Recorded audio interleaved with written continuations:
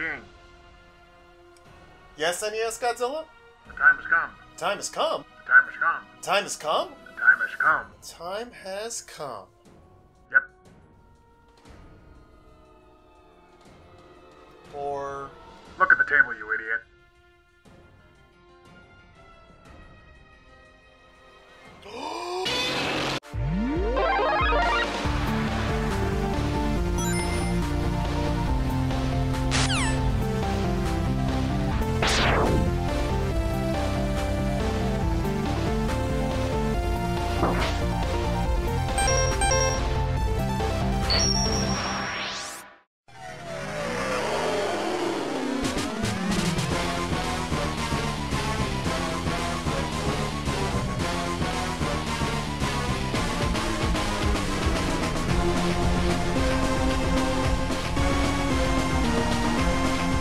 Hey there everybody, here's Eugene Morris again with the Brotherhood of Gaming with another Godzilla review. Now, this Godzilla game is not from my childhood, but you know what, screw it. Once I heard about this game, I had to seek it out and try it, and give you my thoughts on it. Here is Godzilla Domination for the Gameboy Advance. Godzilla Domination was a 2002 game released exclusively on the Game Boy Advance. It was developed by WayForward Technologies. Oh snap, one of my favorite developers made a Godzilla game? You had me at hello. So this game has a story mode, custom mode, versus mode, and options. Let's first take a look at the story. So, in some unspecified future, a meteor appears over Tokyo 2 and starts raining magnetic waves around the Earth. This causes monsters all over the world to go crazy, all except your chosen monster. Here you have to fight your way through 8 levels on Earth and its neighboring planets, and fight waves of monsters. So this is essentially a fighting game with a bit of a top-down angle. You go into battle with your selected beast, and face off on one-on-one fights, tag team, free-for-all, or 1-on-3 where everyone is against you. Now the real fun part in these areas is that there's so much stuff to destroy, such as buildings. Speaking of which, you can also pick them up and throw them at your opponents. When you smash through them, you will unveil power-ups. Now, some of them have positive effects, while others have negative ones. For example, some can give you a speed burst, which is always fun to see, while others actually can invert your controls for a bit or slow you down. You have 2 basic attacks. Now, for example, if you're playing as Godzilla, you have a punch and a tail whip. You have the option to hold down these attack buttons to cause your monster to glow. When he starts flashing, you can do a super attack, like a bite or a stomp. A block and jump attack is included as well, along with throw moves. In the midst of combat, you can stun or get stunned that can leave monsters open for attack. One criticism is that sometimes you can end up stun locking your opponents when they are caught up at the end of the screen. It's not that big of a deal, but it is there. There are 2 power bars for you to monitor. One is a health bar, while the other is an energy bar. The energy power fills up when you destroy cities, get energy blocks, or land super attacks. When this bar is filled up all the way, you can unleash even stronger attacks. There are 3 in total, and again going back to Godzilla, a good example is that you can use his atomic breath or do a health regeneration. One unfortunate limitation with the system is in order to access these superpowers you have to hit 2 buttons at once. And I mean, they both have to be connected at the same time, which can be a little frustrating. The game gives you 6 monsters to play as, which includes Godzilla, naturally, Mothra, King Ghidorah, Megalon, Rodan, and Mechagodzilla 2. The roster is a bit light. Anguirus and Gigan were supposed to be in this game too, but they were scrapped late in the process. This is unfortunate because they really would have been fun to play as.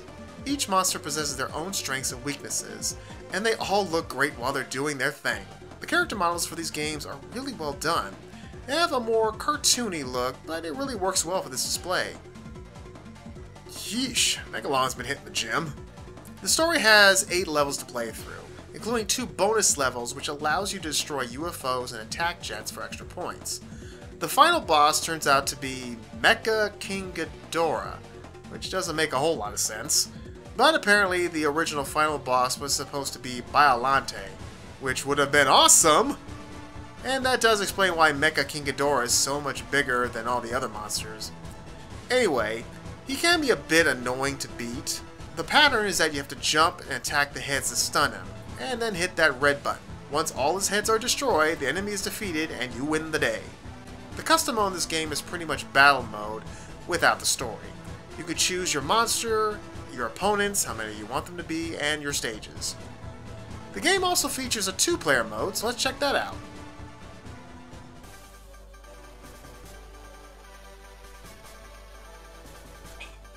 Oh right, I forgot. Can't show you 2-player because I have no friends. Another element that's worth noting is the music in this game. When playing it, I was wondering, why is it so damn good? Answer? Jake Kaufman. Yep, the same guy who did the music for Shantae, DuckTales Remastered, and Shovel Knight did the music for this game. No wonder then.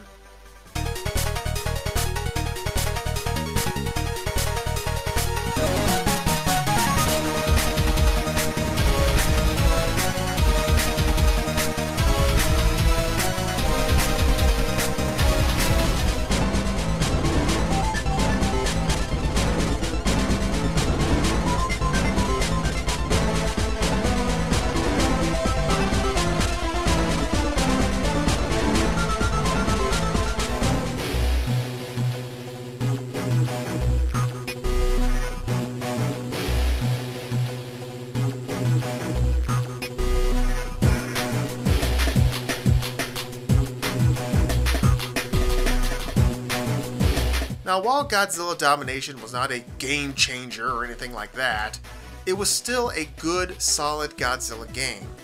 Godzilla games seem to generally work better as fighting games, even though I think a Streets of Rage style beat 'em up would still be pretty fun. But this one does it right, with fun areas to fight through, great looking characters, and responsive controls.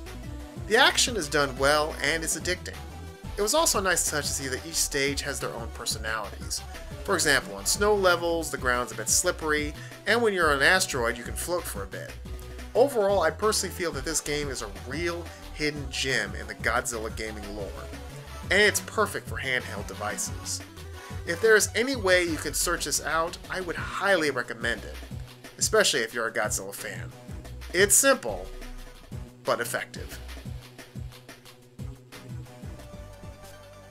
Well, there you have it. There's my review of Godzilla Domination for the Game Boy Advance. Well, let me know what you guys think. Make sure to leave a like, comment down below, and subscribe if you haven't already. I'm Eugene Morris, again for the Brotherhood of Gaming. We'll see you next time. Take care, and remember, keep on gaming.